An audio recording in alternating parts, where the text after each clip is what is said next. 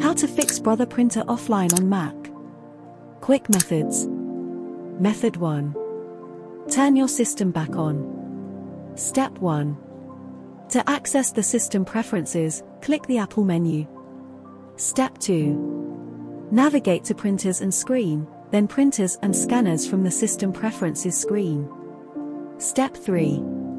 To reset the printing system, right-click on the Brother offline printer and choose Reset Printing System.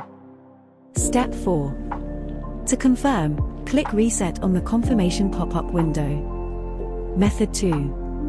Verify that the Brother printer is set up as the default printer.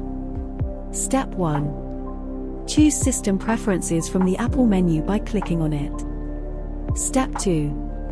Navigate to the System Preferences page and select Printers and Scanners. Step 3. Make sure the Brother printer is selected as the default printer in the Printers and Scanners window. Step 4. Go to the Default Printer drop-down option and select it if it isn't already configured as the default printer. Step 5.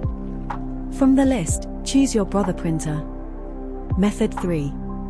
Check the Brother printer's status. Step 1. Select System Preferences by clicking the Apple menu. Step 2. From the System Preferences screen, select Printers and Scanners.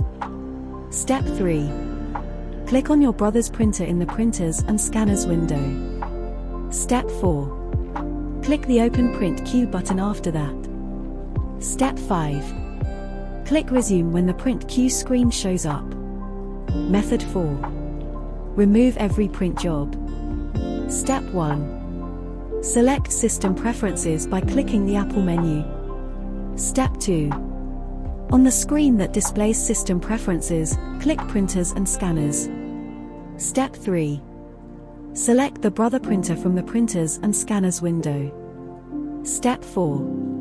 Then, select the Open Print Queue button. Step 5. Click on each print job individually, and then click the X to remove it. Method 5. Restart your printer.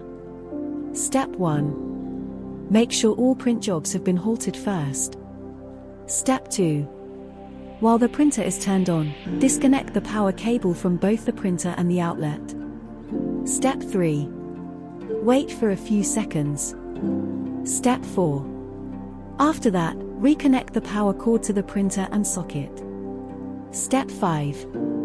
To turn the printer on, press the power button.